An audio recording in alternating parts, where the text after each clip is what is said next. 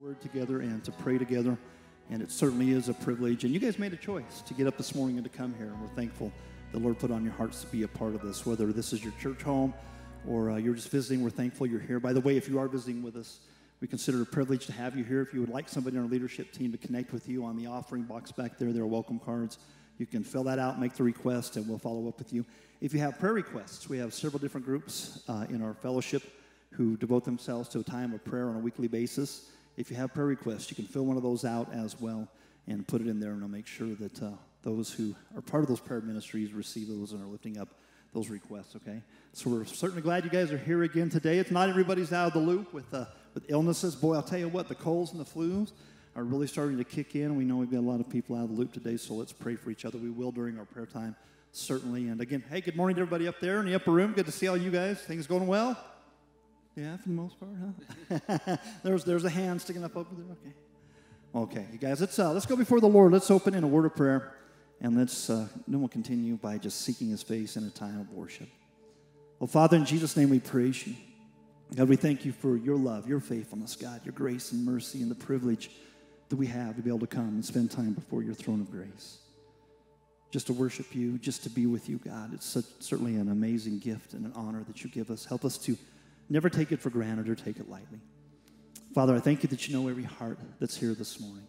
Father, from the youngest child next door in the nursery and all those precious kids in the preschool and the CKC next door, Lord, just meet them where they're at with Your Holy Spirit. Just touch their hearts and lives through Your word and Your presence. Father, we pray for those who are teaching our children next door, God, that You would just be with them as well. Bless them for their willingness to say, here I am, Lord, use me. God, fill them with Your Holy Spirit and use them, that as they share Your word, may they be Your heart, Your hands, and Your feet to our kids, Lord. And Father, we thank You for all who are here in the worship center. Again, You know each of our hearts, Lord. You know where we're at in our relationship with You, Lord, and You know if there's anyone here today that doesn't have an abiding and authentic relationship with You, God. And that's what life is all about, that we would know You, know that we have eternal life, and Lord, that we would love You and follow You, that we would love our families, that we'd love the people we share life with, and Lord, that we would love a hurting and dying world that needs to know You. So we just thank You, Lord. Again, You're here to meet us. You know the hearts that are heavy. God, the hearts that are discouraged, that need encouragement. Lord, You know the hearts that need correction. Lord, You know everything about our lives. So we just ask that You would come and have Your way today, God. Keep us safe from the enemy. Father, keep us safe from the schemes and strategies that he might try to employ to keep us distracted, Lord. Help us to stay focused on You. Keep us safe from this fallen world that we live in. And, Father, please keep us safe from ourselves. I know sometimes we can be our own worst enemies, so help us to walk in the Spirit. And may today be an opportunity that our focus is totally on You. So come now, Lord.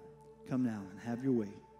Meet us here. Holy Spirit, as Jesus said, You are the teacher that leads into all truth. So come, lead us now as we seek Your face, Father, in Jesus' name. Amen. Amen. You guys can stand if you'd like or remain seated. The main thing always, right, is the attitude of our hearts. We would worship the Lord in spirit and in truth. Let's just seek His face.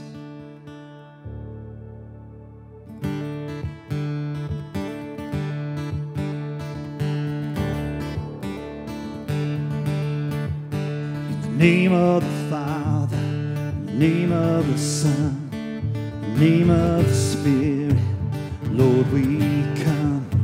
We're gathered together to lift up Your name, to call on a Savior, to fall on Your grace. Yes, Lord. Sing it again, church, in the name of the Father, in the name of the Son, in the name of the Spirit, Lord, we come. We're gathered together to lift up Your name, to call on a Savior, to fall on Your grace. Hear the joyful sound of our offering as Your saints bow down, as Your people sing. We will rise with You, lifted on Your wings, and the world will see that our God saves, and our God saves. There is hope, Lord, in Your name. In the name of the Father, in the name of the Son, in the name of the Spirit, Lord, we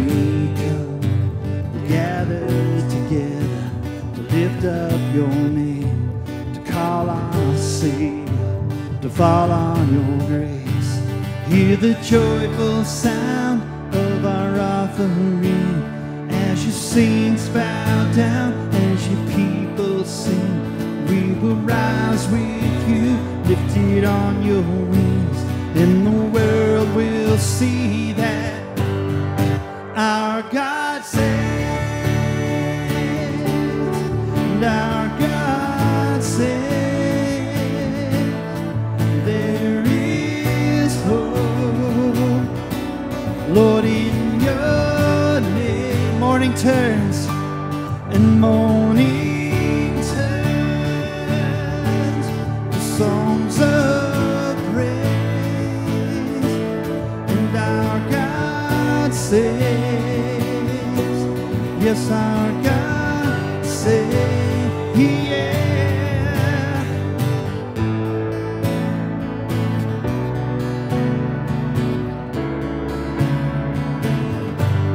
And our God saves.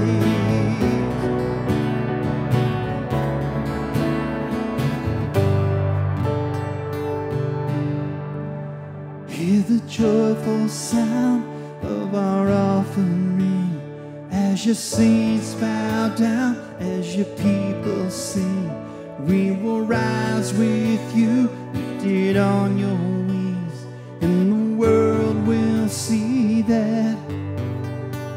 Yes, the world will see that our God saves. Yes, our God saves. There is hope, Lord, in your name. Morning turns and morning turns to songs of praise, and our God saves. Yes, our God saves. Sing it again, church. Our God, and our God saves, and our God saves. Oh, there is hope, Lord, in your name. Morning turns, yes, morning turns to songs of praise, and our God saves. Yes, our God saves, and our God saves. Oh, our God saves. Yes, our God saves. Oh, our God saves. Lord, your very name, Yeshua, Yahushua, means the Lord is salvation. And Jesus, you came to seek and to save the lost. And we could never thank you enough that you came to redeem us, God. This morning we're just overwhelmed by your presence and by your love, Lord.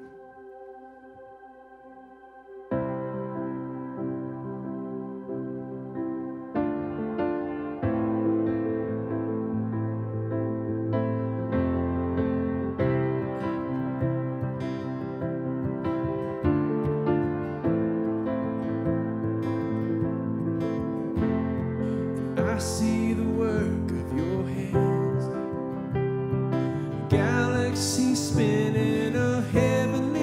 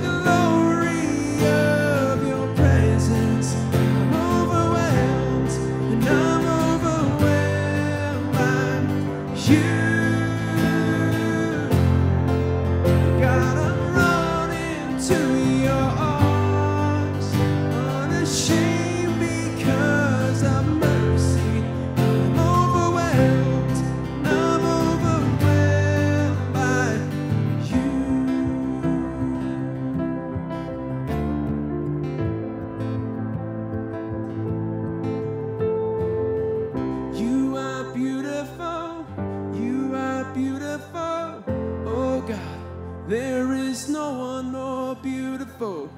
You are beautiful. God, you are the most beautiful. You are wonderful. You are wonderful. Oh God, there is no one more wonderful. You are wonderful. God, you are the most wonderful. You are glorious. You are glorious. Oh God, there is no one more glorious. You are glorious. God, you are the most glorious. And I delight myself in you, in the glory of your presence. I'm overwhelmed, and I'm overwhelmed by you. God, I'm running to your arms, unashamed because of mercy. I'm overwhelmed, and I'm overwhelmed by you. And I'm overwhelmed, and I'm overwhelmed by you. And I'm overwhelmed, and I'm overwhelmed by you.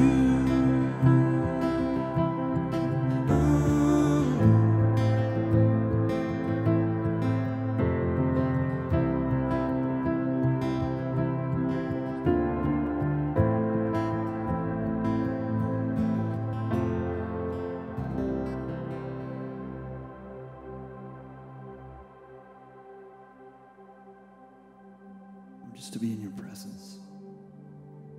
God, thank you for this gift. Just to praise your name, to join our hearts together in adoration and worship, Lord. Praise you. God, we're amazed by you, Lord.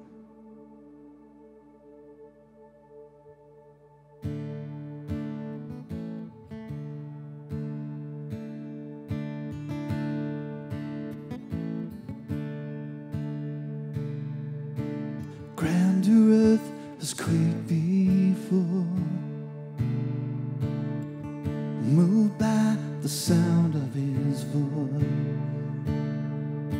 Seas that are shaken and stirred can be calmed and broken for my regard.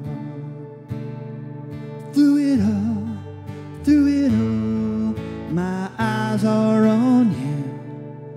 Through it all, it is well. Through it all, Lord, my eyes are on you, and it is well with me. Yes, Lord.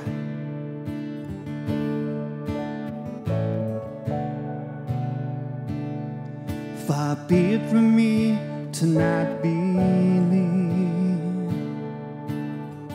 even when my eyes can't see, and this mountain that's in front of me will be thrown into the midst of the sea. Through it all, my eyes are on you. Through it all, it is well. Through it all, Lord, my eyes are on you, and it is well. Yes, Lord. Sing it, church. Through it all, my eyes are on you. Through it all, it is well. Through it all, Lord, my eyes are on you, and it is well. So let go, my soul. So let go, my soul, and trust in Him. The waves and wind still know His name.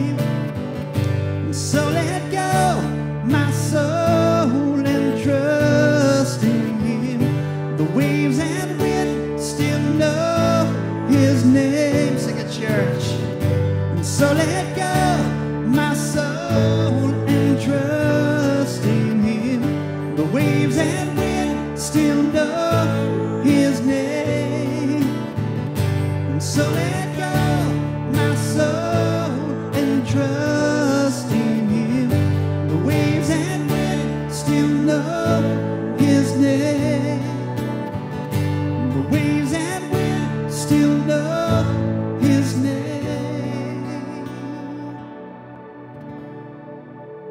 It is well with my soul. It is well with my soul. It is well with my soul, and it is well. It is well with my soul. It is well with my soul. It is well with my soul. It is well with my soul. It is well. It is well with my soul. It is well. It is well with my soul.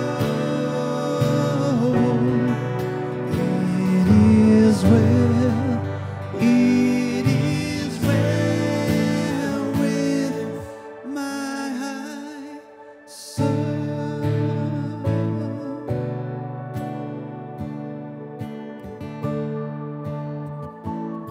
Sing through it all. Through it all, through it all, my eyes are on you. Through it all, it is well. Through it all, Lord, my eyes are on you, and it is well. Let's sing it one more time. Through it all. Through it all, my eyes are on you. Through it all, it is well. Through it all, Lord, my eyes are on you, and it is well with me.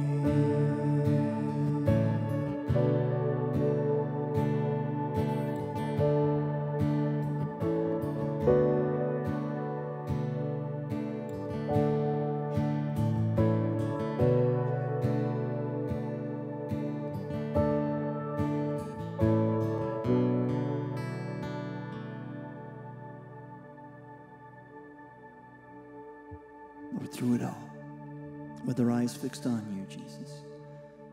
God, we can navigate any challenge, any storm that's part of our experience this side of eternity, Lord. And we're just so thankful again for your faithfulness, God, for your provision. That you empower us through and by your Holy Spirit, that as you told Paul the Apostle, that your grace, God, is sufficient. Lord, it's all that we need. Lord, you give us the resources in and through and from you, Lord, for us to live this life, to glorify and to honor you. And Jesus, again, we're so thankful that this morning as we're gathered here, that you're here with us. Again, meeting each heart right where we're at. Help us to be open to you, Lord, and just to hear from you what your word would speak to our hearts. And Father, as we just go through a little time of devotion, continued prayer before your throne, God, help us stay in this worshipful state before you, God. Just be with Glenn as he shares and leads in this time, that his prayers, Lord, would be according to your will, nothing more, nothing less. And Lord, we just thank you again for the privilege and honor of just spending this time before you in Jesus' name. Amen. You guys can be seated for prayer time. This morning, we're not going to do a devotion. we're going to spend a little time in prayer. So as I'm praying, just close your eyes, and when God's speaking to you, if there's someone out there you need to pray for them. I was up at 3:30 this morning. I don't know if it's a time change or what, but I took a little time to pray, because God wakes us up when someone needs prayer. As we see the darkness here and we think it's nighttime here, it's light somewhere else. Is there a Christian out there that needed prayer? Was it one of our brothers and sisters here that needed prayer? So just pray. God knows who it is. Just open your heart and just pray. So let's pray. Lord, we just want to come before you and humble ourselves. You are a good, good Father, and we just want to praise you and thank you for that. We want to thank you for another day here so that we can go out and do what you need us to do. And Lord, I do want to lift up anyone this morning that I prayed for, that whoever it is, God, that you're watching out over and protecting them. That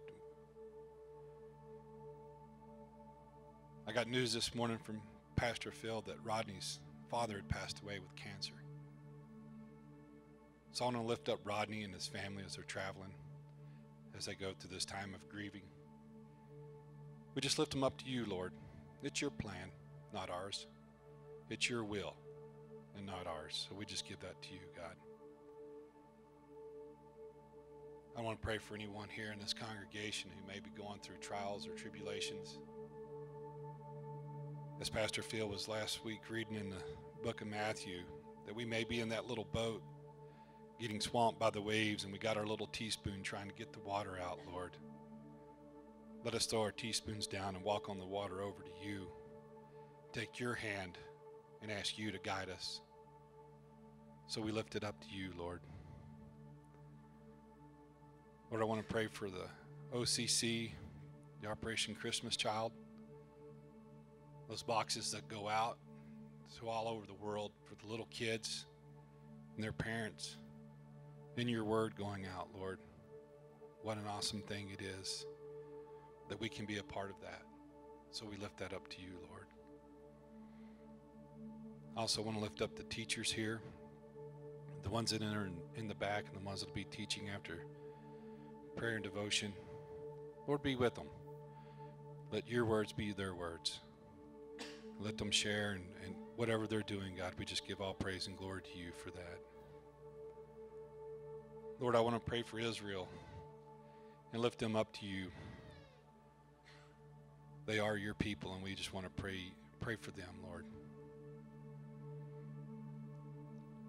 Lord, I also want to pray for our government. From Washington, D.C., Salt Lake City to Vernal, Utah, Lord, that they lead per your will, not theirs. That they open up to see how you want them to lead.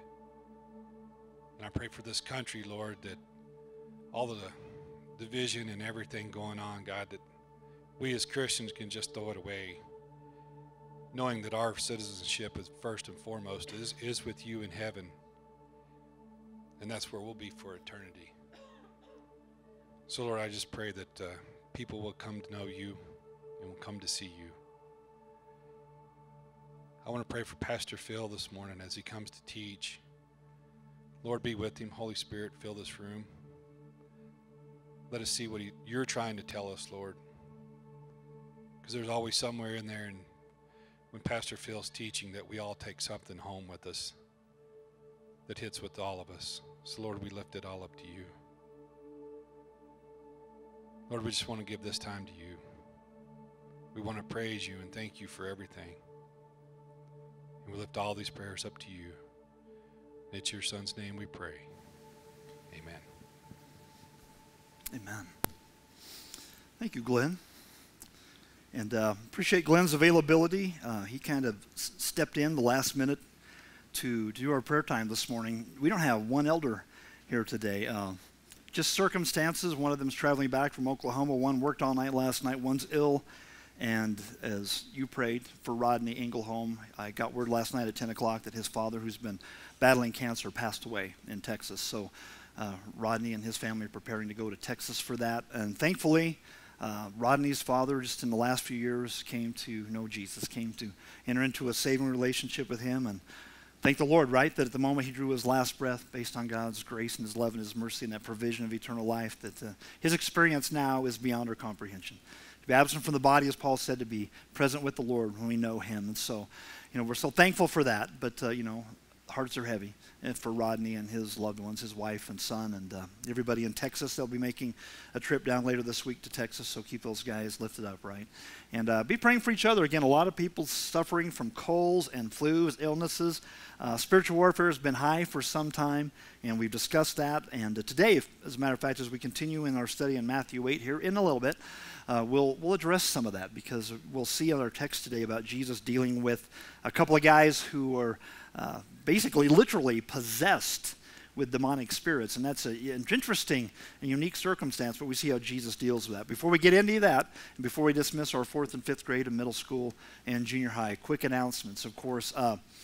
Coming up soon, in fact, I believe on the 12th to the 19th is the collection week for Operation Christmas Child. And so you see all the elements that are out here. We've had a few people start to bring their boxes back in. Liz Smith, who is directing our ministry this year, happens to be out with illness this morning, her and her daughter as well.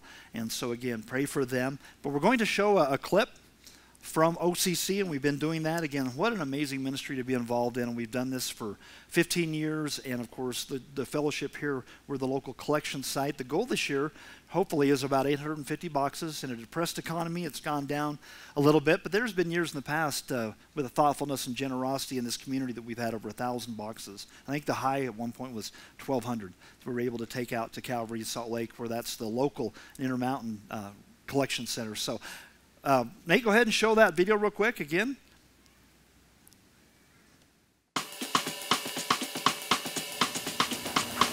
Did you pack shoe boxes? Yes. Yes. Can you say that? Yes. You say we pack shoe boxes? Yes. You get a boy or a girl, and you get their toys, okay? And you put them in neatly. Guys, don't fight. We packed them full of stuff that people don't have. To the kids that have nothing. Because they don't have anything, they don't have nothing to play with. Are these from you, Reagan? Guys.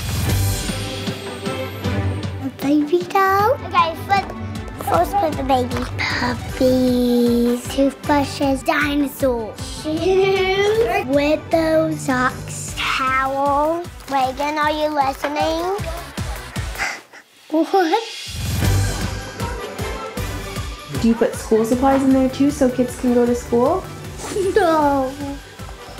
No. I think the Shiva's gonna go to Africa.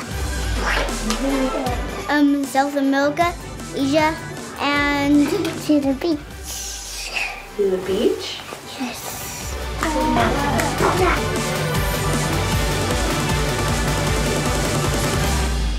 1, 2, 3, so. Try to count them again. 1, 2, 3, 4, 5. That's right. Kids have to learn about Jesus because he loves us and he loves all the kids. We pray for them so they will know Jesus. When he got born, he looked very cute. Dear God, I hope these shoeboxes get to the boys and girls. God, I hope they like them.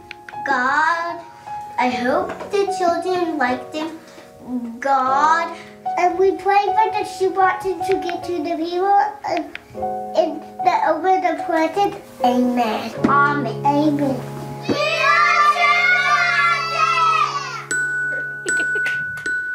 Good job, guys. That's good stuff.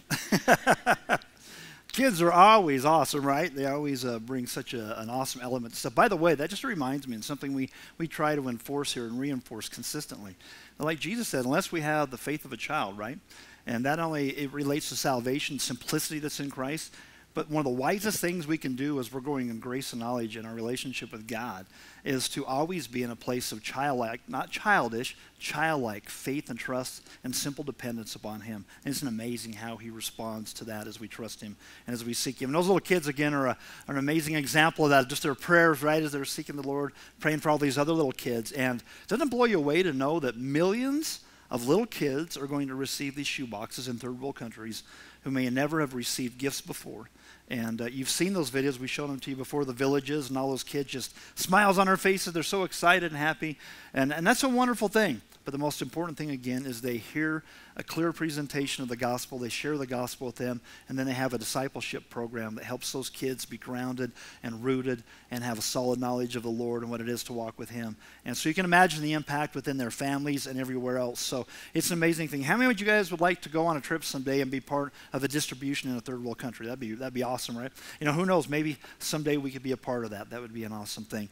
Back here on the table, you'll see there are various resources. This particular handout shows the amazing journey of a simple shoebox begins with us, right? Being willing to be the heart, hands, and feet of Jesus with these practical gifts.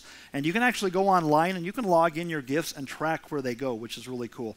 Then on the opposite side of that, it shows how to pack a shoebox gift. So keep that in mind. So that's really important. And then also choosing a child, whether it's a boy or a girl, and their age range. You can get some of these brochures over there. It gives you the information on how to do it. And then also to put that label on each of the boxes. And then also prayer, right? Prayer is absolutely critical. You know, we always hear, again, people say the power of prayer. Now, the reminder is it's not the power of the prayer. It's the power of God in response to the prayer. He's the power. So get one of these bookmarks, and you can see that Sunday through Saturday there are various things to be praying about as it relates to this ministry and those involved, and certainly these kids. So grab those resources up here, and you know, in the next couple of weeks, obviously, things are going to start flooding in here. We'll probably have, by the time they're being taken out to Salt Lake, 30 to 40 of those big cartons packed with these boxes. So it's going to get pretty exciting around here, and be praying, really be praying for the little kids who will receive that. Other stuff that's upcoming, Christmas program. It's that time, right? Here we are. We're in November. It's just crazy. What, Thanksgiving's 2 weeks from Thursday, right? Wow. That's wow. What more can you say, huh? So we are having, of course, our annual Christmas program, and Amy McCrite is directing that this year, so we appreciate that. We have a couple of volunteers who signed up to help. I know on the Facebook page, several have expressed interest in being involved as well, but we would really like to have you sign up on the sheet in the entry right there on the bulletin board. If you can serve and be a part of assisting, that would be great. But also, if you would like to be in the program, you can be 4 years old up through 16. So it's going to be quite a diverse group that's part of that. So back there, and we've got the materials for the program arriving tomorrow. So expect to see information going out for preparation and planning soon, okay, and practice as well. Also, some other wonderful things that we've got going on. The women's ministry, as you know, my wife Chris oversees that ministry and teaches a Thursday night study at our house. Of course, we've got 7 Calvary Connection small groups. There were 3 that are in a fellowship home setting. So she teaches the one on women's study on Thursday nights, but she wanted me to mention to you that they're planning on having a holiday party, okay, on December the 1st at our house at 6 o'clock. That's a Saturday, so I'm going to have to find somewhere else to go. I'm guessing on probably my brother's house to watch football. I don't know. That's probably going to be the case. So, ladies, there's some smaller versions of this with the information on that, and it's going to be like a sock exchange. It's going to be a great time of fellowship. December the 1st at 6 p.m. That's on a Saturday night for this, but the women's study is ongoing on Thursday nights. Of course, there's a home fellowship study at 6:30 at Bob and Kim Barton's house. Right now they're doing a study called A Life God Rewards, so it's on the Bema seat, the judgment seat of Christ, eternal perspective. Wednesday nights, we're back on track with our youth group. Of course, this last Wednesday we had an alternative, a Halloween alternative, and we had a great fellowship time with our youth groups and adults. The place was packed, and we had a great time of fellowship. Watched Tim Hawkins. The kids played games, and all those who provided and served and helped with our kids, we really appreciate you guys. So this Wednesday, we're back on track. 6:30, we have worship service. We spend time before the Lord and just singing His praise, right? And some prayer time. 7 o'clock, middle school and junior high school, they go next door to their area. And then I'm teaching a study in the book of Revelation on Wednesday nights, so we're here. If we've got 30 or less, we go into the upper room room there in the coffee house. And if we got a bigger group than that, we just stay down here. But it's been a wonderful study. We're in Revelation chapter 8 right now. So wonderful opportunities. Men, 6 o'clock, Friday mornings in the upper room up there as well. And by the way, this week, it's the second week, so because it's the second week, it won't be on Friday. Guys, it's going to be on Saturday. We'll have a breakfast at 8 o'clock, and we'll continue our study in the book of Micah, and it's called A Life Well Lived based on that. So again, wonderful opportunities for people just to connect and to fellowship and to learn and to grow. That's good stuff. And then one last thing my wife mentioned here, children's ministry training tonight. For those who are serving nursery through third grade, so that would be nursery, preschool, CKC. Of course, there's a bunch of them over there right now. You could hear the worship going on, couldn't you, when we were doing worship? So never forget, all these little kids are next door. If you're serving in that, 6 o'clock here tonight, you need to be here. Next Sunday at 5:30 for those who serve in the older groups, middle school, junior high, 4th and 5th grade. It's at 5:30. It's a shorter training because you've all read the Ordinary Servant book. You've gone through the questionnaires and done all that stuff. So there'll be a short teaching at 5:30 next week. And then at 6 o'clock, if you serve in any capacity in the life of our fellowship, you're considered leadership. And so if you influence, you lead. We have a leadership koinonia next Sunday night at 6 o'clock here in the fellowship. And we need you to be here if you serve, because we're going to get together for a time of fellowship and then, of course, a time of concentrated prayer, just going before the Lord and seeking his face on behalf of this fellowship and whatever he puts on our hearts to pray about. So wonderful opportunities coming up. As it relates to the Christmas program, we don't know the exact date yet. We've got to connect with World Vision Assembly and arrange for the use of their facility. And for years, they've been so thoughtful to let us use their worship center and then their fellowship area for our Christmas dinner and our play. And someday, our new building, you know, it's going to get finished. We're 2/3 of the way there. And quickly about that, folks, we had a gift that just came in this last week, $4,500. As you know, we don't do any formal fundraising. Never have. You know that we don't even pass basket here on a Sunday morning. We trust the Lord to stir the hearts of his people in faithfulness, and God does that. We follow the example in the tabernacle in Exodus 25 through 35 that God would stir the hearts of the willing, and he certainly does that. So with that, God has provided over $1.6 million on that project and not one fundraiser. Praise God for that, right? That's awesome. And you know, even though we're one of 15 Calvaries in the state, we get Calvaries across the world and a lot of Christian churches, we're autonomous. That means that, you know, when God does something in our church, there's not a big group that comes around and there's not this general fund that's provided for this. It's just our church and what God does. Now, we've had some thoughtfulness. You guys know that Calvary Chapel St. George in May sent us a gift of $23,000 towards the project, which was a real blessing. So, you know, we're getting close to jumping into the electrical phase. We had a meeting on Friday with our architect, and so things are getting closer for the electrical phase to kick off. So continue to pray about that, and we'll keep you guys up to speed as things develop. And again, someday we'll be able to be in that new building and not have to use World Vision anymore. So we're thankful we got a place together, right? It's not where you're at, it's why you're gathered. We're gathered to seek the Lord, and we're thankful we got a place, a roof overhead, we can seek the Lord together. So with that, let's dismiss 4th and 5th grade, middle school, right? There's no such thing as junior high in Vernal anymore, right? There's 2 middle schools. So if you're in middle school, then you guys are free to go as well.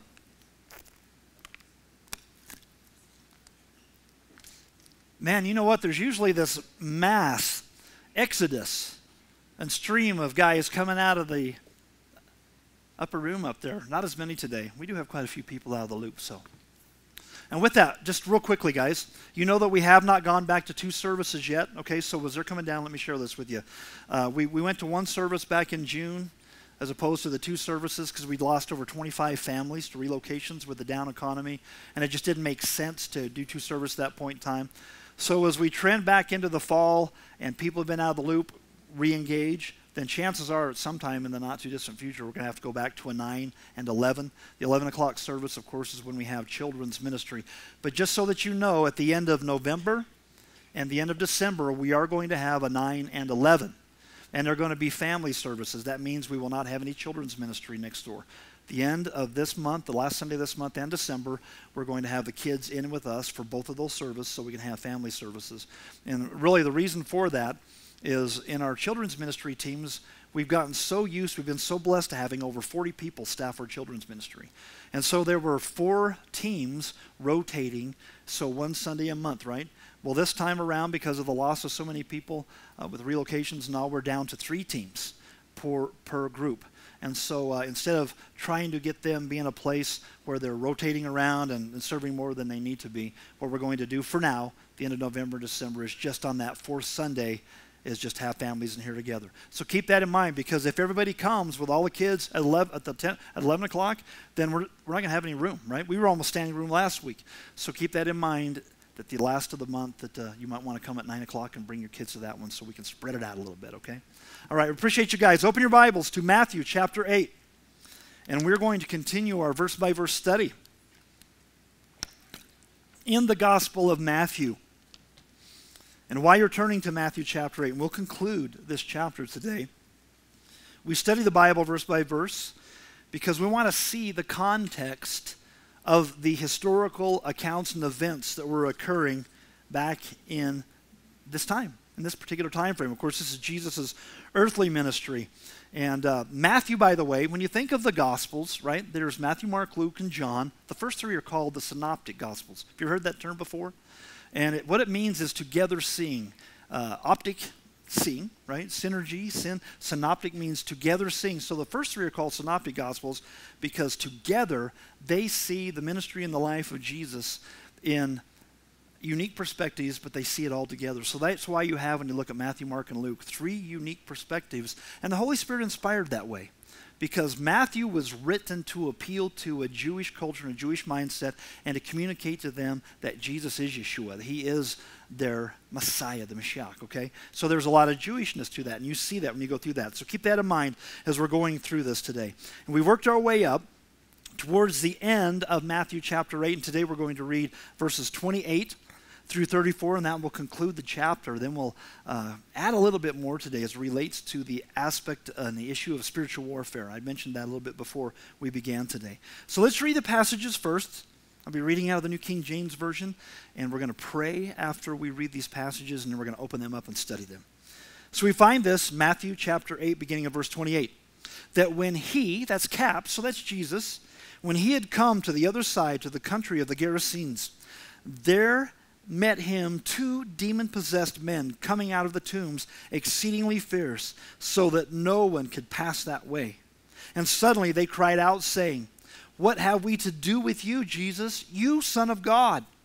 Have you come here to torment us before the time?" Now a good way off from them, there was a herd of many swine feeding. So the demons begged him, saying, "If you cast us out, permit us that to go away into the herd of swine." And he said to them, "Go." So when they had come out, they went into the herd of swine, and suddenly the whole herd of swine ran violently down the steep place into the sea and perished in the water. Then those who kept them fled, and they went away into the city and told everything, including what had happened to the demon-possessed men. And behold, the whole city came out to meet Jesus. And when they saw him, they begged him to depart from their region. Let's pray. Father, in Jesus' name again, as we undertake this time in your word, just studying, God, we want to learn and grow. We thank you that your word itself declares that it's living and powerful. God, you inspired the living word of God, and it transforms our hearts and our lives, our thinking, Lord, and we pray that we would have the mind of Christ this morning. Lord, as we study the particular passages that we're going to study today, Lord, you know every heart that's here, you know what we need, and it's amazing how you meet us right where we're at.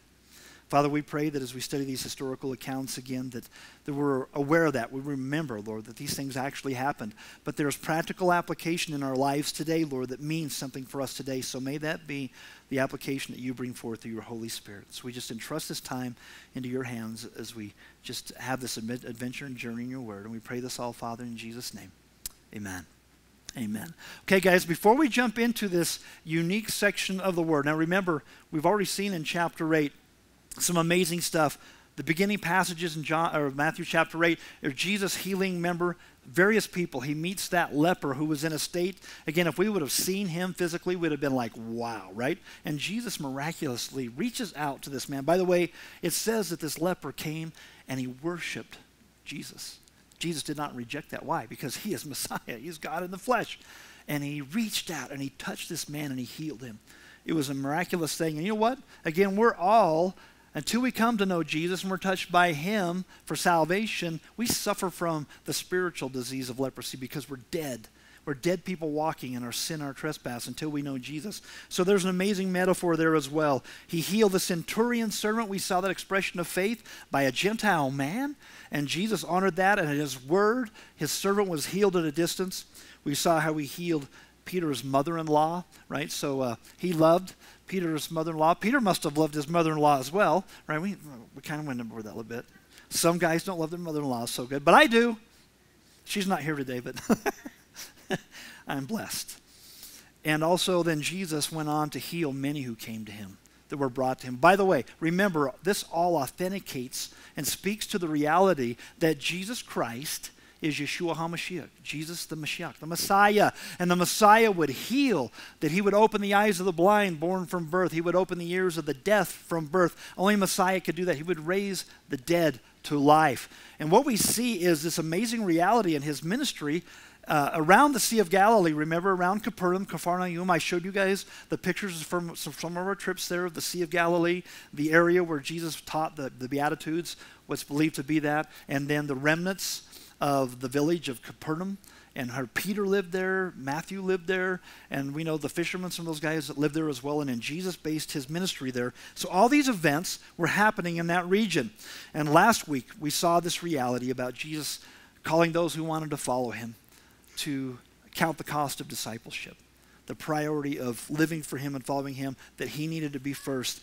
And then we saw that amazing reality that Jesus said, okay, guys, let's jump in the boat. So they jump in the boat, right?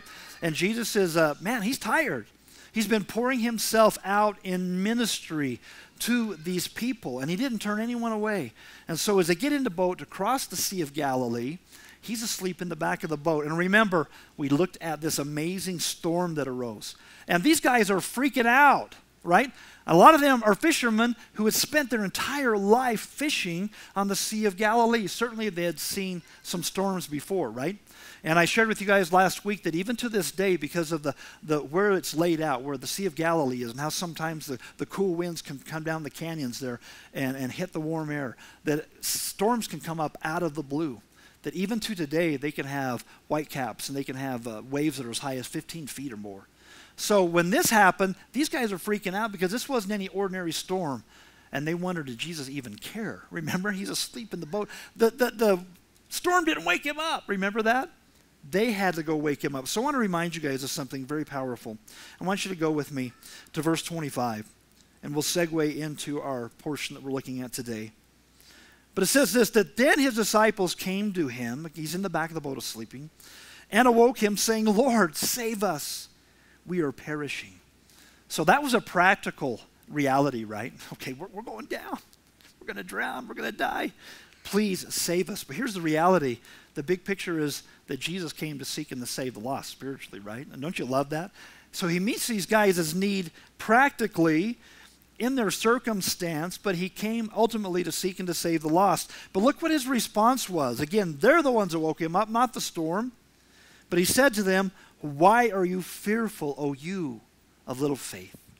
You know what? We see Jesus saying that on occasions throughout the Gospels where he tells people, he asks them, why do you have such little faith? Now remember, something that you need to remember, that where there is little faith in the life of a believer, then they're usually experiencing a lot of fear. The more fear and the less faith, and the fear is going to probably be a huge influence in a person's life, and you see that. But the more faith, the less fear. And your faith grows when your focus is on the Lord and you're truly committed to a life of discipleship, truly seeking his face continually, truly spending time in his living word and with him, folks. There's no substitute for that. We can't treat Jesus like medication. And all too often, that's what a lot of people will do. You know, life's going pretty good. Okay, I'll go to church on occasion. I'll appease God. He'll be happy with me. And you know what? Things get rough. What do? We get a headache. We go to the medicine cabinet, get some Tylenol. We're going through a tough time. Oh, God, where are you? I need you. Oh, Lord. And so we treat him like medication. And here's the reality. We can't expect to have a life of peace in spite of the challenges unless there's consistent depth of relationship with him, because you're really abiding with him. And that's his goal, is to get us to that place. So when he says, why are you fearful, oh you of little faith? He wants us all to be in a place where there's less fear because there's more faith, because our eyes are fixed on him. We sang that song today, right? That modern version of It Is Well. Do it all, Lord. Do it all. My eyes are on you. And that's the key. So Jesus then arose. He rebuked the winds and the sea. Then there was a great calm. Isn't that amazing? These guys were blown away by that.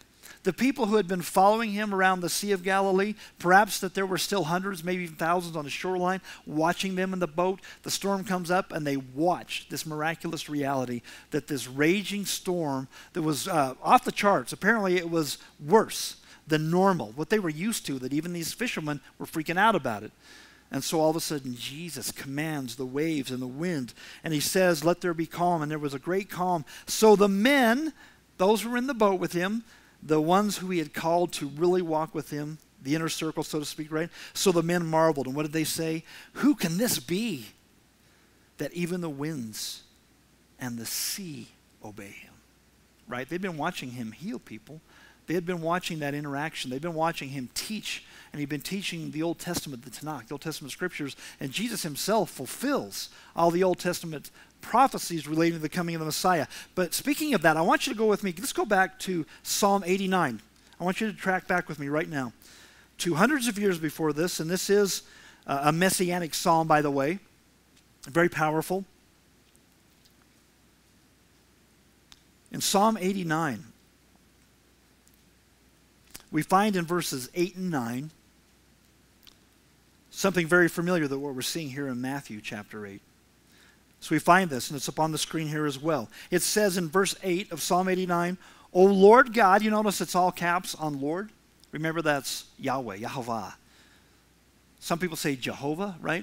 But there's no J's in the Hebrew, so it's a Yah sound, so it's Yahweh or Yahovah. So, O Yahweh, Elohim, God, generic term for supreme deity. O Lord God, O Yahweh Elohim, God of hosts, Sevaot. What does it say? Who is mighty like you, O Lord? So it's a question. Who is there, Lord, that compares to you? Who is mighty like you? Your faithfulness always surrounds you. So keep that in mind, God's faithfulness. Keep God's faithfulness in mind. Look at verse 9. You rule the raging of the sea. When its waves rise, you still them. Wow. What did Jesus do? What did they watch him do on the Sea of Galilee? He calmed the storm and the raging waves and the raging sea, right? And wow, if they were familiar with the Psalms, they would have been familiar with passages like this, and that had to blow their minds. Now, I want you to go back to the beginning of Psalm 89 because I want you to see God's faithfulness again, not only to meet us in the storms of life when we're seeking him and following him, but God's faithfulness to his people throughout the generations. Look what it says in verse 1. I will sing of the mercies of the Lord, all caps against which Yahweh. I will sing of the mercies of Yahweh forever. With my mouth will I make known your faithfulness to all generations. And one of the greatest witnesses we can be for Jesus is sharing with people his faithfulness, his goodness to us, right? Because when you walk with him, you know that. You know that he's been faithful. Doesn't mean you're not going to have challenging seasons, because we are. We do have those storms that are part of our experience. But what do we do with those things? How do we navigate? How do we handle it? If we sing of his mercies, if we praise him, if our eyes are on him, then guess what? Then it is well. It doesn't mean the storm's completely gone, because sometimes God allows the storms to be there for a while. If it gets us to the place of greater dependence and trust in him, right? And it says this in verse 2, for I have said, mercy shall be built up forever. So God stores up mercy to expend at the proper times. Your faithfulness then, it speaks, you shall establish in the very heavens. So it's plural, heavens, shemayim. And what that means is, for example, when you look outside, you walk outside here, you can see the arc of the sky, you can see the atmosphere that's above the earth here. That's one level, because shemayim is dual. The second aspect of that is the rest of the heavens, the universe, where all the planets and all of that are out there. The Milky Way and all that stuff. That's the rest of it. So he's the Lord over all of that. Look what it says in verse 3. I have made a covenant with my chosen, and I have sworn to my servant David.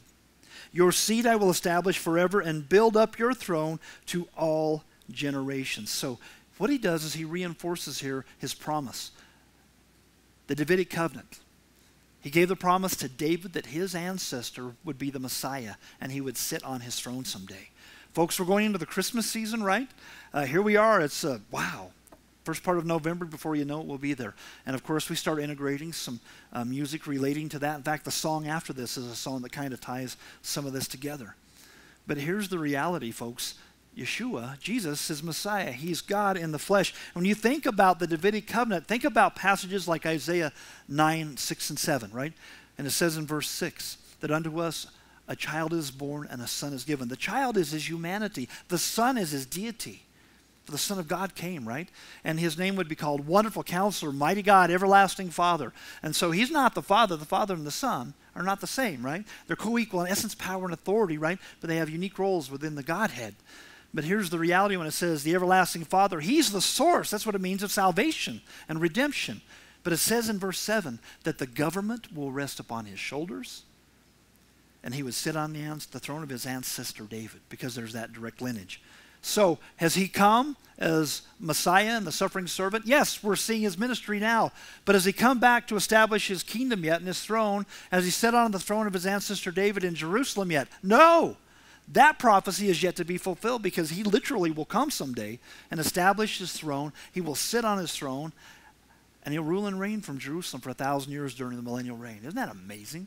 So you see those promises, and God is faithful. He promised the Jewish people, he promised David he would be faithful. And you know what? He's faithful to all who will trust him. He's faithful to us when we trust him.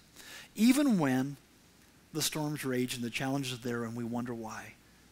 God uses those things to deepen our faith. And by the way, the big picture, the eternal perspective, is what matters more to God than anything else. Because, again, our life here is a vapor. It's just a dot compared to forever, right? But what we do in this life, the way we handle things, the stewardship and the management of our life and our relationship with God has eternal consequences. Look what it says in verse 5. And the heavens will praise your wonders, O Lord, O Yahweh, right? So when it says heavens, all of creation speaks of the Creator. It glorifies him. And we know the heavens are vast. In David's day, it says in Psalm 8 that he looked up at the night sky and he said, who is man, God, that you were mindful of him, of me? He was blown away. He could tell this is way beyond my pay grade. And you created the entire universe, God. You spoke it into existence, and yet you love me so personally. If he could have known what you and I know now with technological advancements, how vast our galaxy is alone, let alone the universe, and there are billions of planets and stars and stuff, and God created them. Power of his word. That's overwhelming. That's awesome, right? The very creation glorifies and honors him. Verse 6. For who in the heavens can be compared to the Lord? Well, obviously no one. Rhetorical. Who among the sons of the mighty can be likened to the Lord? No, there's no comparison. None is like the Lord. God is greatly to be feared in all the assembly of the saints. Reverence and awe, right? Folks, if you don't have a sense of reverence and awe for God on a regular basis, then you don't have a right understanding of who he really is and how awesome he is. Again, God is the one who said, let there be, and he created. He's awesome beyond our comprehension.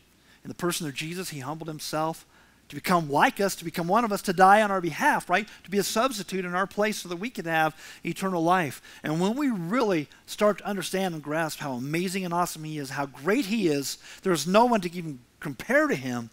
And yet he loves us so personally and so intimately. It's beyond our comprehension. You should be in awe of that. And by the way, if we disregard how awesome God is, and we always like to focus on that he's a God of love. Yes, in fact, John in his epistles, he said that God is love. That's one of his attributes, right? He's the ultimate manifestation of agape, selfless and sacrificial love. So we like to focus on that, but all of his attributes are equal. He's also just and holy and a judge, and he's righteous. And if we don't understand that, you better be your papa can take you behind the woodshed for a whipping. Read Hebrews 12.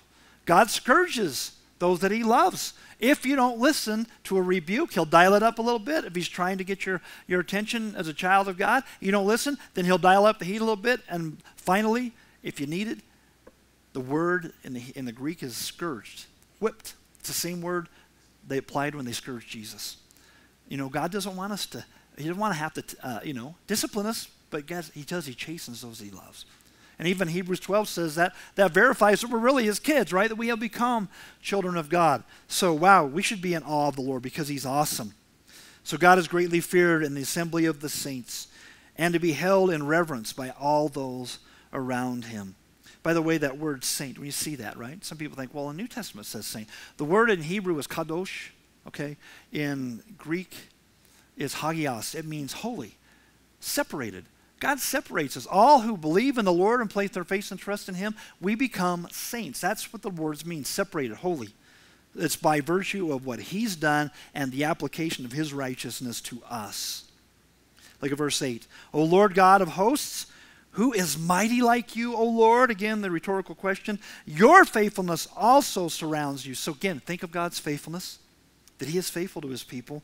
And then there's verse 9 again. You rule the raging of the sea. When its waves rise, you still them. So let's go back to Matthew 8. What do we see? Jesus stands and he says to the disciples, why are you fearful, oh you little faith? You imagine them standing around going, why are we fearful? The boat's taking on water, it's filling up, we're going to drown. And you're just like, right? So he was helping them come to a place of deeper faith and trust. And he's the one who calmed the winds and the sea. And I just wanted to point that out to you again about God's faithfulness. And continuing through this today, I'm going to point out some things about the encounter with these two guys, the demoniacs. But then we're going to go into some issues relating to spiritual warfare as well. And think about God's faithfulness to his people today to help us navigate in the season of spiritual warfare. Because here's the reality. We've talked about it. It seems like the last 6 months or so, spiritual warfare has been intense. It's been ramped up, right? Now, there are those who blame every negative thing that happens. And I'm not saying in our church, but just some people, even Christians, will say every negative thing, that's the devil doing that. No, sometimes things happen, people.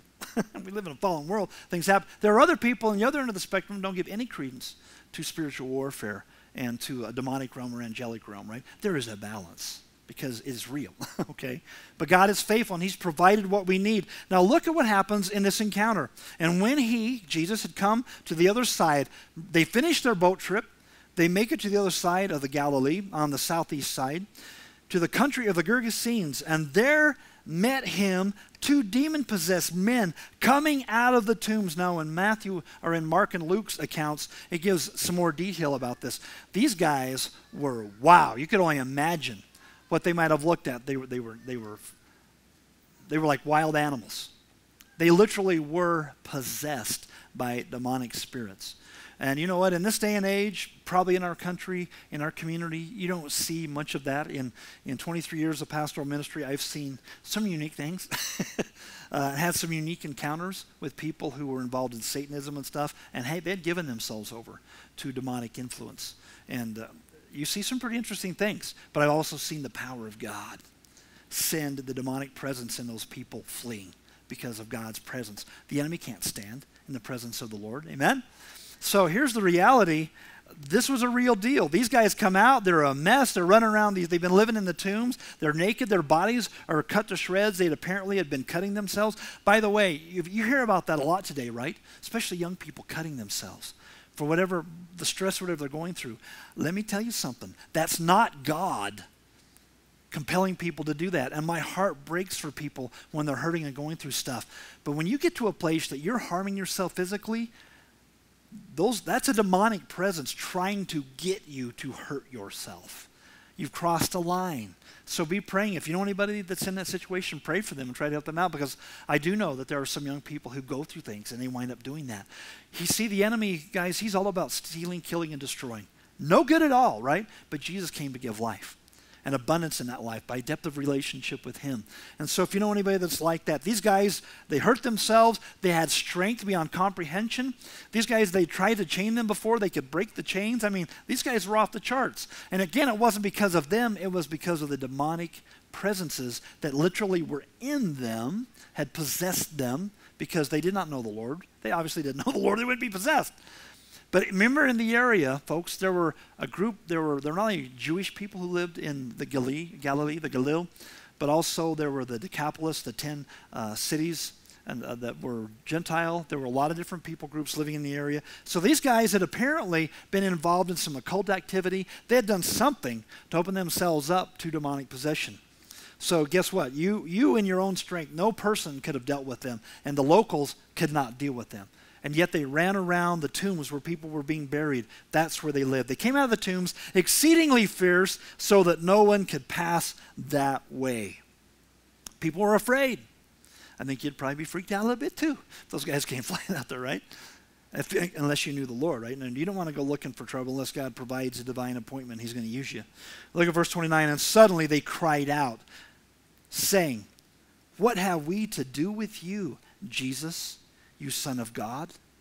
Have you come here to torment us before the time?" Those demonic presences, they knew exactly who Jesus was, right? Do you remember on the boat, just, before this when we studied that after Jesus calmed the storm, the disciples who'd been walking with him said, "Who is this? What kind of person is this that can do this?" They were asking, and yet the demons knew. They had no doubt. Why? Because they knew that Jesus is God in the flesh. They expressed that, "You Son of God." And so they recognized that. They made a proclamation of that reality. But you know what? They're not redeemable. Demons are angels who fell, rejected God. When Satan fell and he rejected God, he wanted to be like the Most High, Isaiah 14. Nope, there's only one and you ain't going to be one.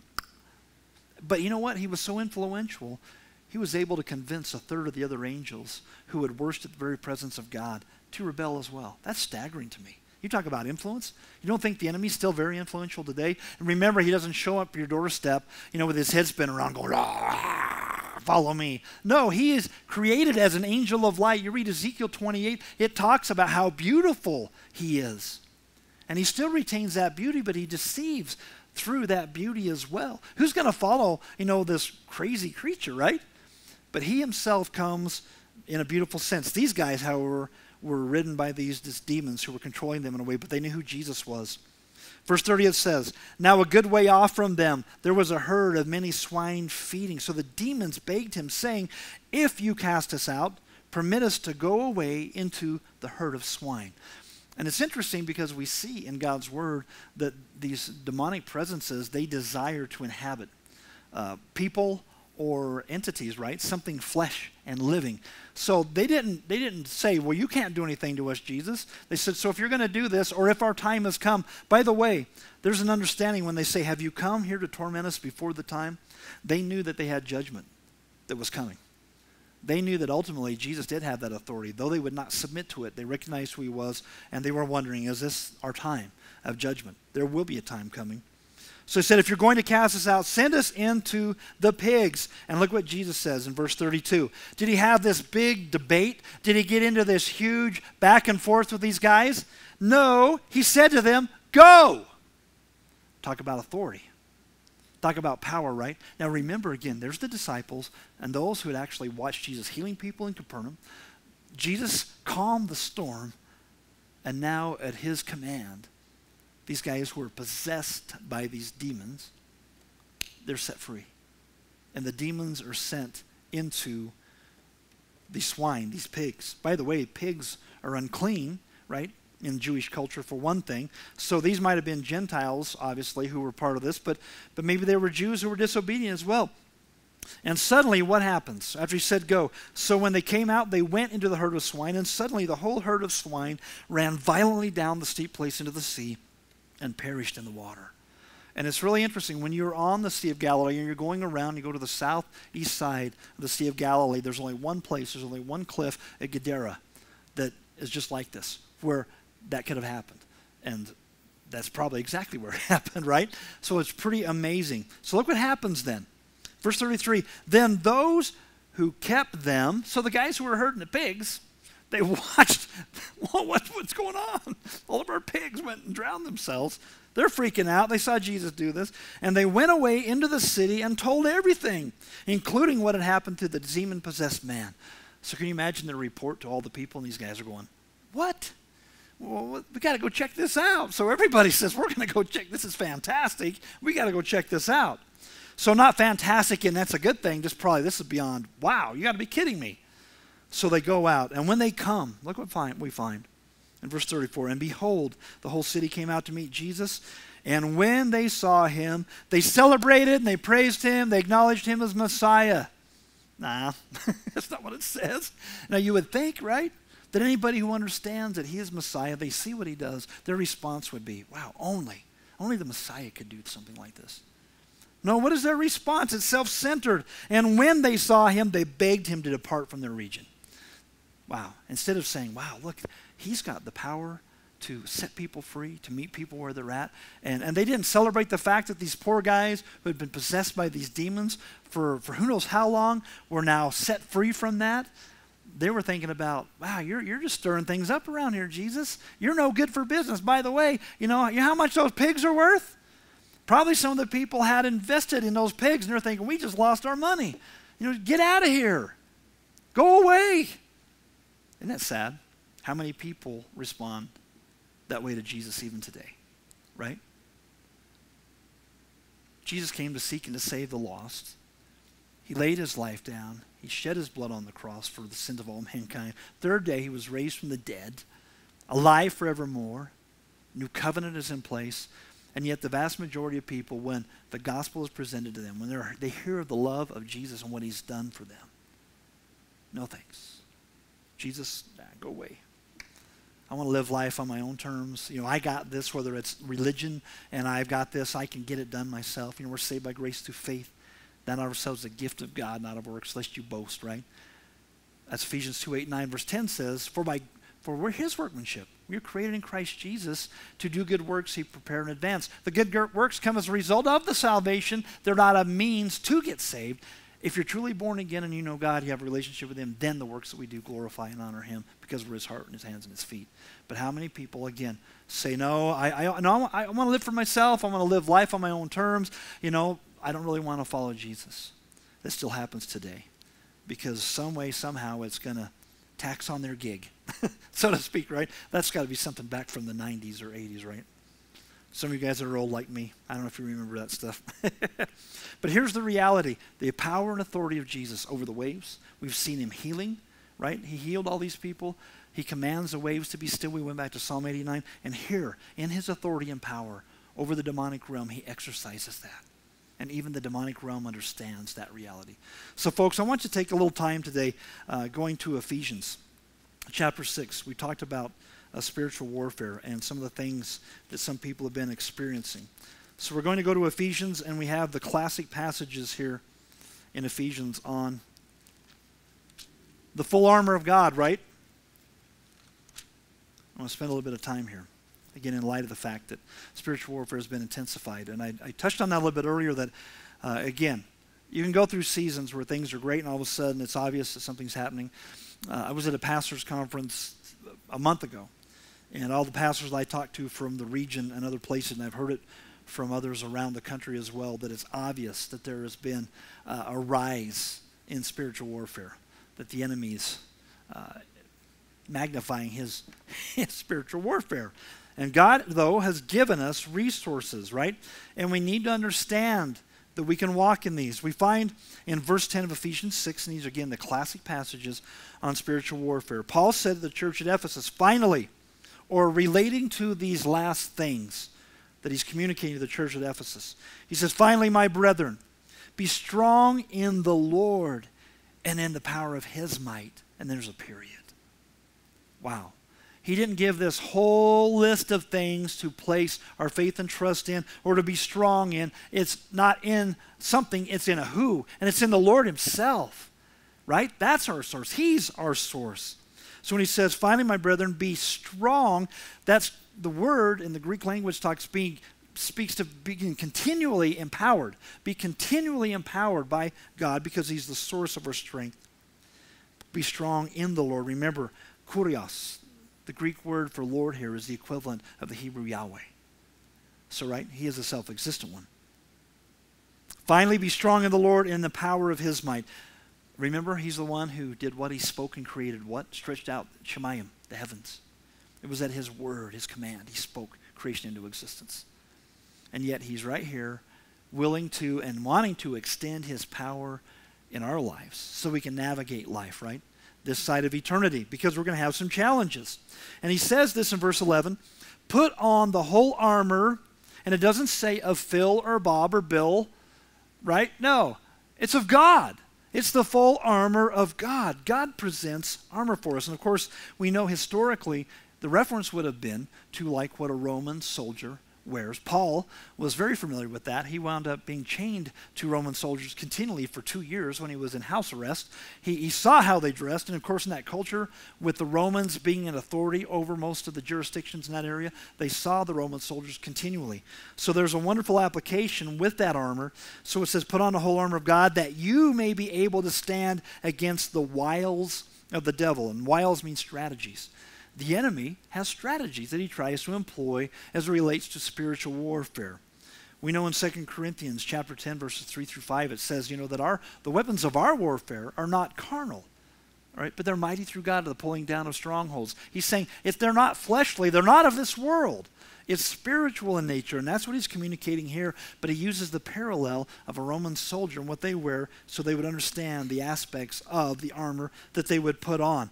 Because the enemy does implement strategies, and he's very good at it, and he knows just what our weaknesses are. And by the way, remember this. How many times, maybe you've said it before, you're going through a rough stretch, you feel like there's spiritual warfare, or so you've heard somebody say it, man, Satan's really giving me a bad time, or Satan's coming after me. You know what? No, he's not. Yeah, there could be some demonic things, but Satan is a created entity. He's not omnipresent. He can't be everywhere at one time. He's got a lot bigger fish to fry than you and I. He himself, he's more likely, I'm sure, in the Middle East. He probably stays pretty close to Israel and the Temple Mount and that particular area, right? But he's not here, but there is a demonic realm. And look what it says as we move forward. For we do not wrestle, our battle, right, is not against flesh and blood, against people. He's talking again about the supernatural realm. But against principalities, against powers, against the rulers of the darkness of this age, and against spiritual hosts of wickedness in heavenly places. He just defined demonic realm. And it's just like an army. Again, there are different categories in the demonic realm, just like in the angelic realm, cherubim, seraphim, there are various angels within that, and so there is also, and it's highly organized. Make no mistake that Satan himself is the upper guy. He is the general, but underneath him, right, there's the demonic hosts. And make no mistake, for every community and everywhere you go, there is a demonic reality, even in our community. Folks, if we could see beyond this four-dimensional experience that we have, again, scientists have discovered 10 or 11 dimensions, and God created them all. If we could see in the dimension and realm where you could see angels and you could see demons, it would freak you out probably, right? But greater is he, Jesus Christ, who is us, and us than he that's in the world. Because we can't stand against powers and principalities and rulers of darkness in our own strength because we don't have it. It's Christ in us, right? It's Jesus in us. It's the Lord and his mighty power that we stand on. So as he says, here's the reality. There are schemes and strategies that the enemy tries to implement. And when you personalize that, know this, that the enemy knows your strengths and your weaknesses, and he knows mine. And they know just the buttons to push and just how to set us up in our vulnerabilities. And the enemy doesn't play by any rules. So why give him any ground, right? Because the enemy's trying to trip us up. The spiritual warfare is real, trying to freak anybody out. But if you just kind of think, oh, this is a fairy tale, this isn't real, well, you've fallen prey to a deception already by the enemy. But don't get freaked out and don't be paranoid either, right? Because when we're strong in the Lord and his mighty power, there's no need to be. There's no need to be. So what do? He says in verse 13, therefore, take up the complete armor, again, of God. It's God's armor that he gives to us, that you may be able to withstand in the evil day, and having done all, to stand. You stand your ground.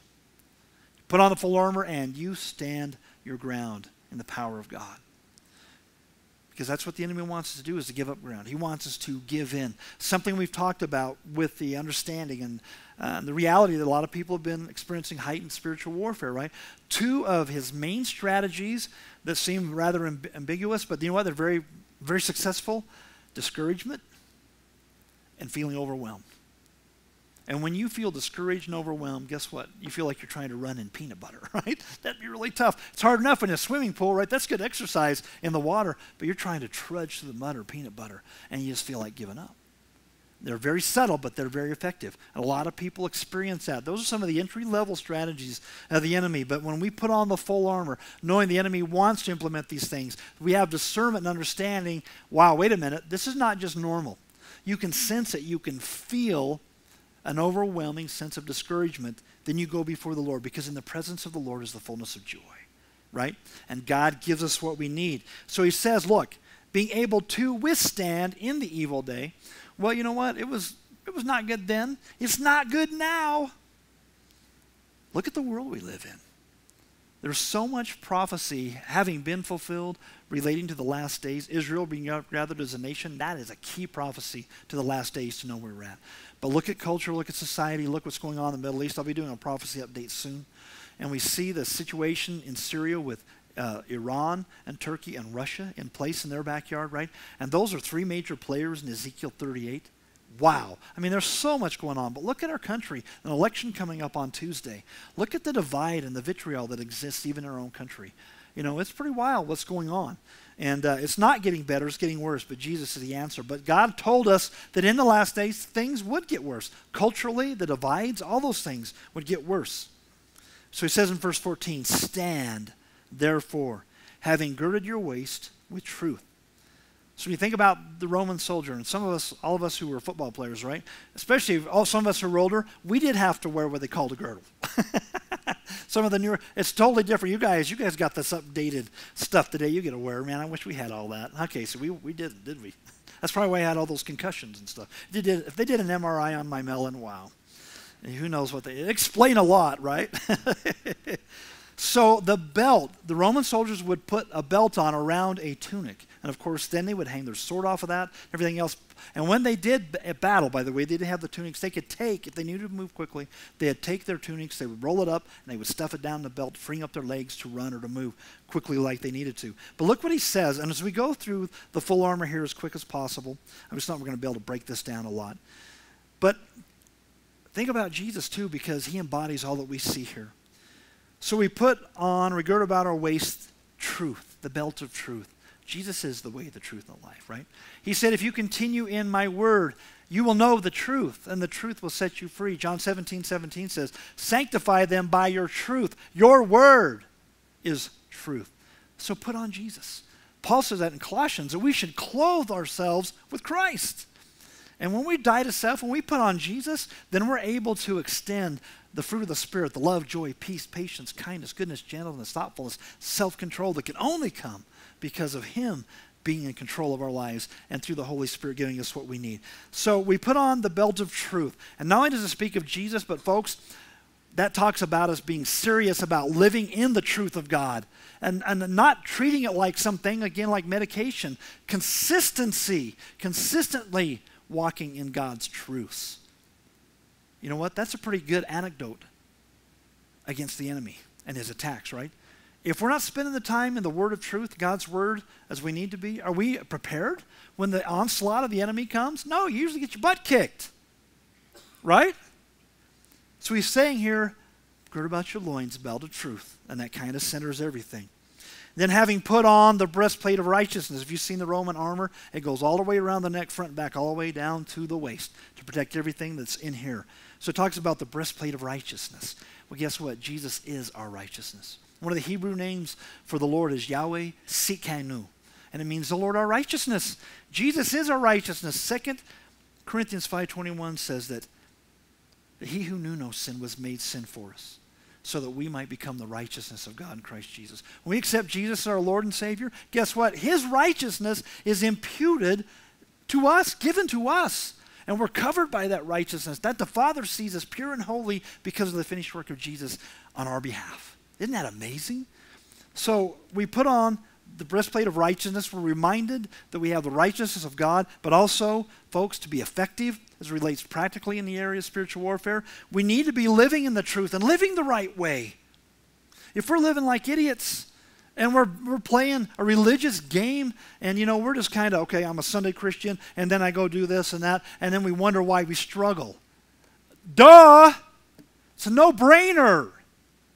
It's hard enough sometimes, but consistency in the Lord, and that's what he's talking about. Live the right way.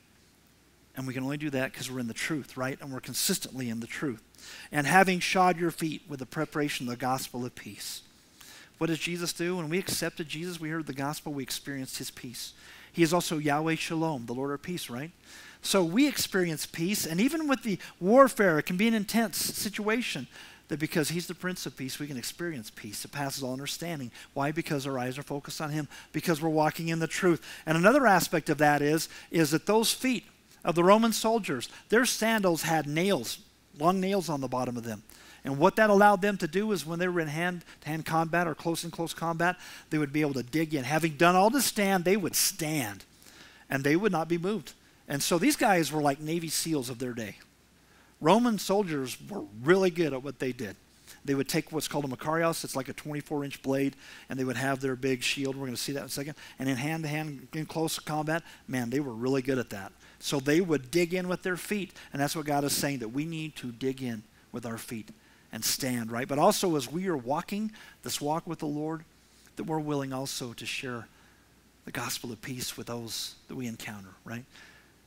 The Lord wants us to be his heart and his hands and his feet. Heart is first. Because when we love the Lord and we're committed to him, we say, Jesus, here I am.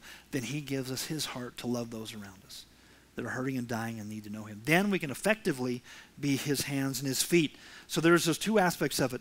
Above all, verse 16, interesting, above all, taking the shield of faith with which you will be able to quench all the fiery darts of the wicked one. So, wow, what do we see already in our study this morning about Jesus saying, oh, you have little faith, right? Faith is critical, and God wants to stretch our faith so we're truly walking in faith. And it says here that if we take up the shield of faith, there's the possibility of quenching all the fiery darts. Would God have said that if it's not possible? Now, here's the reality. Sometimes some darts get in there, right? Sometimes we let the shield down. Some challenges the side of heaven. But the possibility is there, and God wants to stretch our faith. For the Roman soldiers, most of them carried shields that were about 4 feet long and about 2.5 feet wide. And they were covered with leather and sometimes other material. And so what they would be able to do when somebody did shoot fiery darts at them, and it was common for them, if they had access to it, to dip their shields in water so that when the enemy was shooting flaming arrows at them, it would stick in their shields and it wouldn't get them.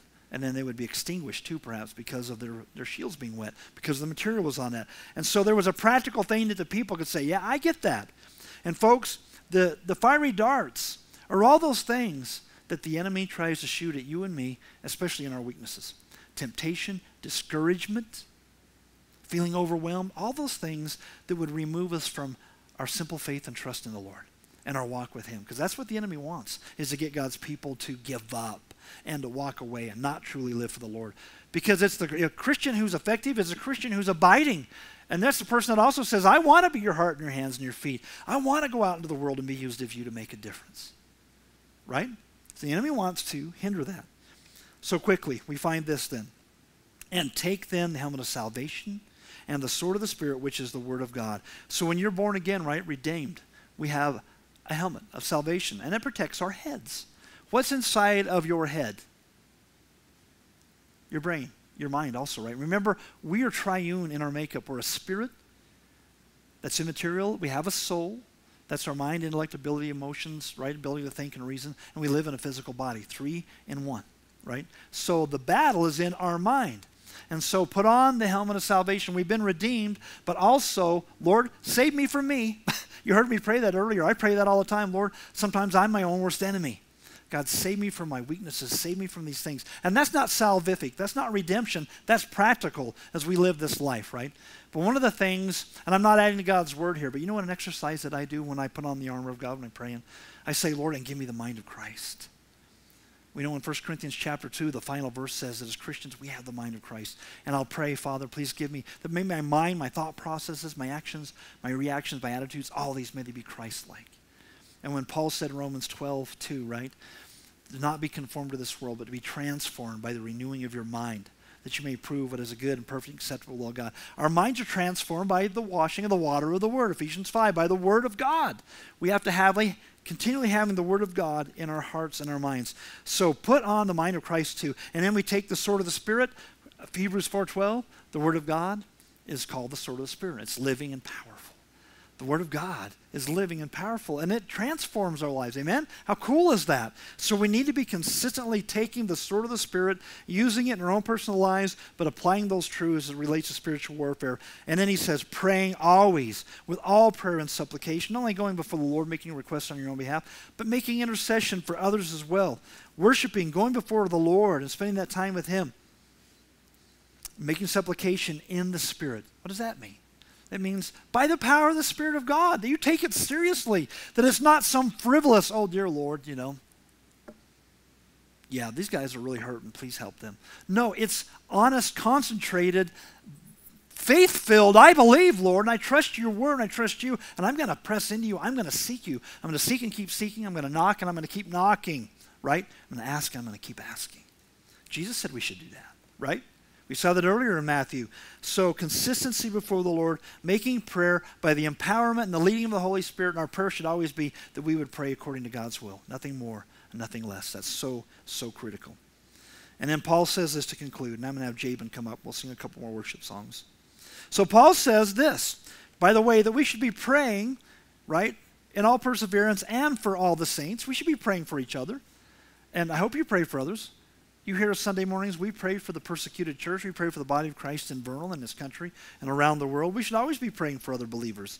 And then Paul said this, and for me, Paul said expressly that utterance may be given to me, that I may open my mouth boldly to make known the mystery of the gospel.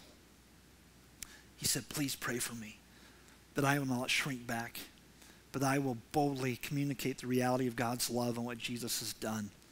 And when he says the mystery of the gospel, until the church age came into existence, till Messiah came to proclaim what that looked like, what his kingdom looked like. He said he came to the Jew first, then the Gentile. And the mystery of the gospel is that God came to bring peace and reconciliation to himself through his son Jesus by virtue of his sacrifice, his death and his resurrection, the shedding of his blood for our sins. And that blew people away. That was a mysterious thing that didn't make sense to the Jew. It was like, what? And then to the Gentiles, the Greek-minded, they thought, that's just dumb that he died. But that just doesn't make sense. Read 1 Corinthians chapter 1. It was a stumbling block. It just didn't make sense to them. It was foolishness. But we know in 1 Corinthians chapter 1 and verse 18, it says, for the preaching of the cross is to them who are perishing foolishness. But to us who are saved, it's the power of God, right? Because it's that message. It's not the cross itself, it's the fact that Jesus died. That was the cruel order of the cross, that he died for us, but he was raised from the dead. And man, is there power in that reality, amen? So he just wants us to walk in that, and he wants us to know that we can share the gospel and bring clarity to this mystery that God loves us. And you don't have to be Jew or Gentile, because that was part of the mystery too, that all who call on the name of Jesus, there is neither Jew nor Gentile, male nor female, bond nor free, doesn't matter where you came from, all who place their faith in Jesus become part of the body of Christ. And it's a spiritual entity. It's not an organization, it's an organism. It's a spiritual reality that all of us, whether you live in China, you live in Iran, you live in Vernal America, if you know who Jesus Christ is and you place your faith and trust in him, and ask for forgiveness of sins, and you've been born again, become a child of God according to God's word, you become part of that body. Isn't that amazing? And that's a mystery to people. It blows them away. But that word mysterion means that it's something that God reveals at the appointed time, and then he brings clarity to that. And it was blowing people away. And Paul said, pray that I have the courage to boldly proclaim that truth. And may that be the case for us too, right? That we'd put on the full armor of God, that we would come to him with all of our uniquenesses, all of our challenges. He knows it all anyway. And say, Lord, here I am. Help me to seek you. Help me to go deeper with you. Help me to truly walk in you. And by the way, as we go into a time of prayer and some more worship here, that passage that we began in Ephesians 6, you should hide this verse in your heart. It's a simple passage. But what did Paul say? Finally, my brethren, be strong in the Lord and in his mighty power. Or in the power of his might. Depending on your translation, same thing. Be strong in the Lord and his mighty power. Let's pray. Father, in Jesus' name we praise you, Lord. God, and we thank you for your faithfulness. And as we come to a time of just being able to seek your face through worship and to praise you once again with these final songs, Lord, just meet us here. In this moment of quietness, Father, before we lift our voices in adoration again. God, just speak to our hearts with our eyes closed and our hearts open. Holy Spirit, just direct our time. And Jesus, we're so thankful that you, that the word proclaims as the King of Kings, humbled yourself to become like us, took upon flesh, for the purpose of giving your life as a perfect sacrifice in our place. And we could never thank you enough for your love and what you've done. So Lord, we sing your praises. And again, just minister to our hearts right now before we lift up your name in worship and adoration.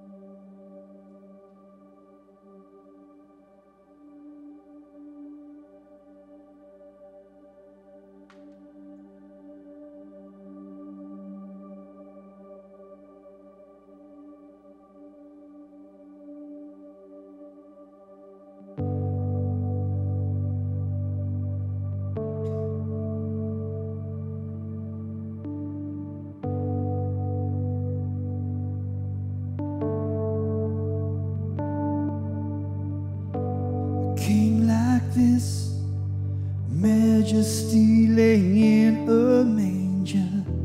A king like this, unto us a born a Savior. The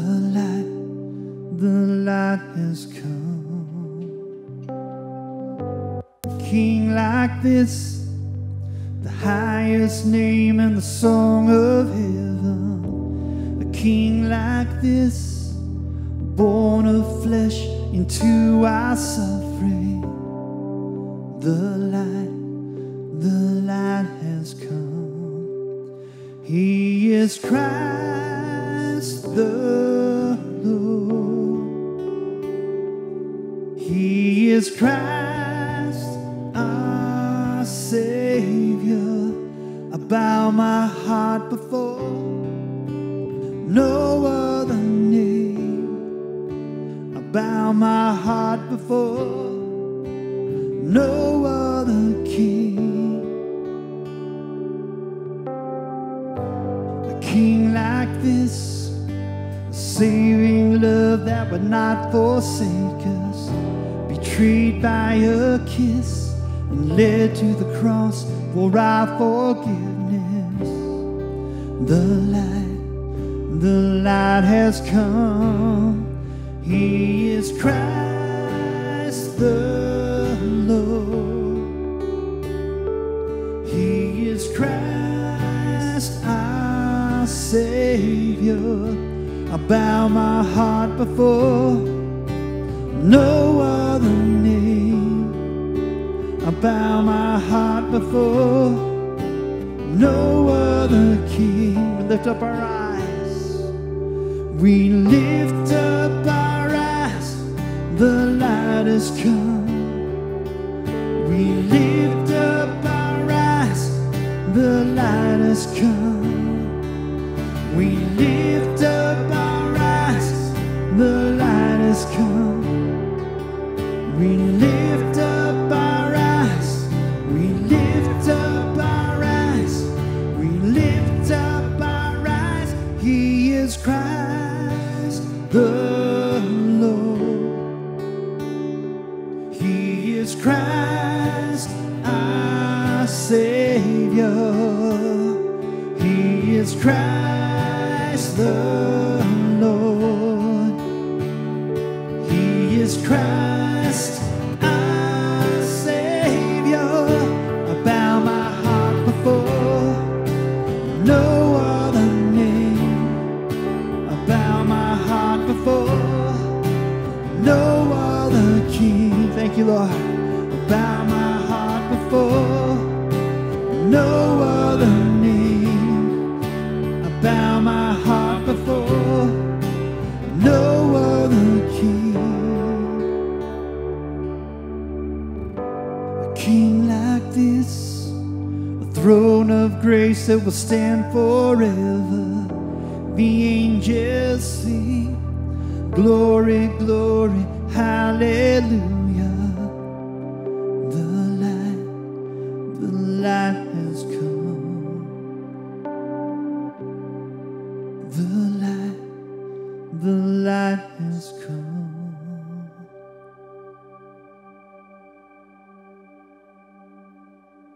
Jesus, we just give you praise and glory. Thank you for this time of worship, Jesus, and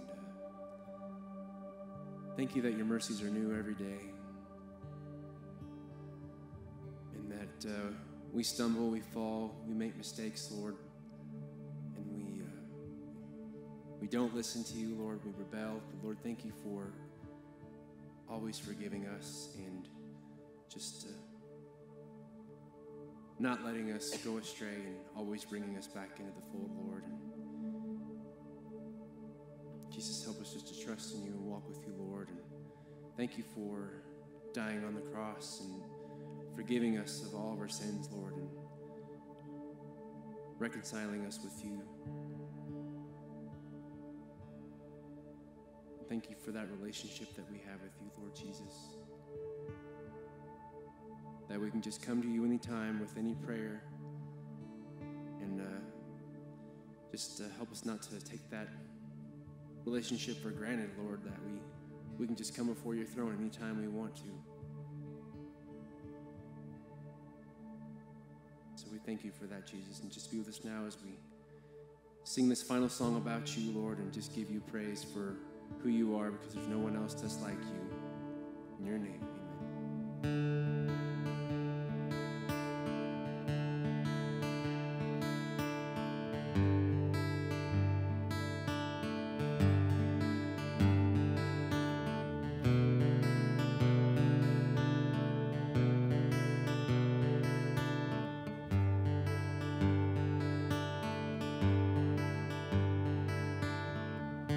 What is this love that won't relent?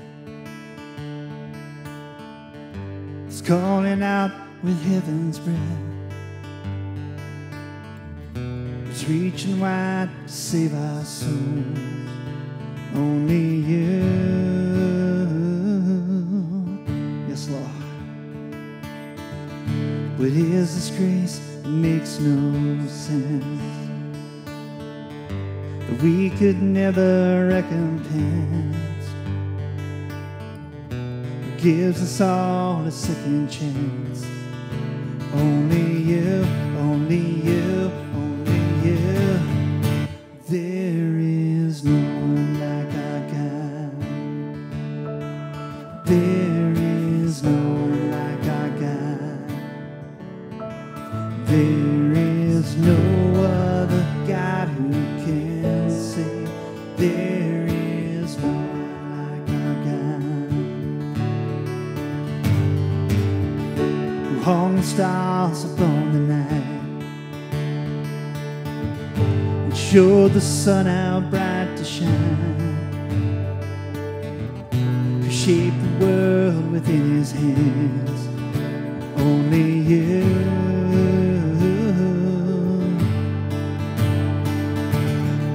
Set the skies upon the hills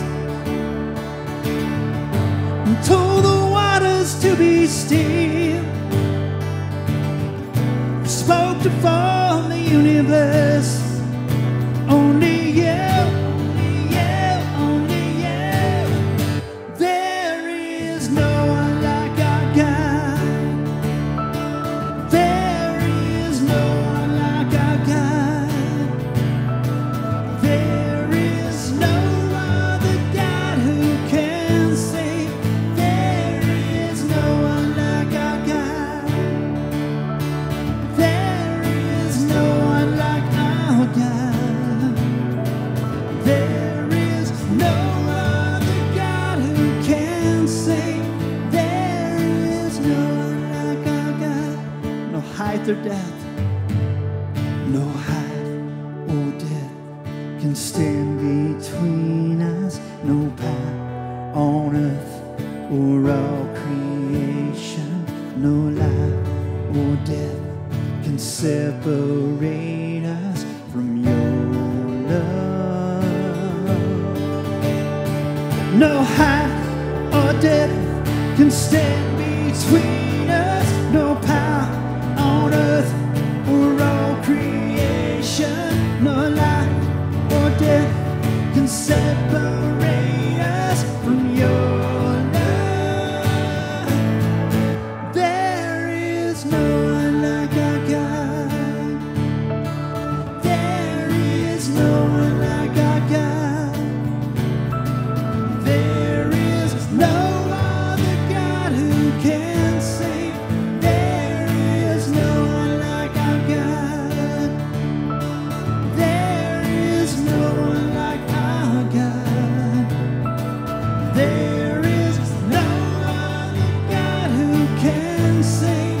There is no other God who can save. There is no other God who can save. There is no one like our God. There is no one like our God. There is no other God who can save. There is no one like our God.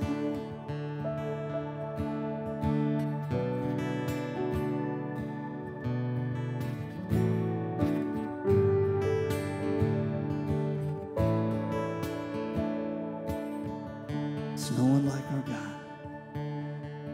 There's no other name given under heaven and earth by which we receive salvation.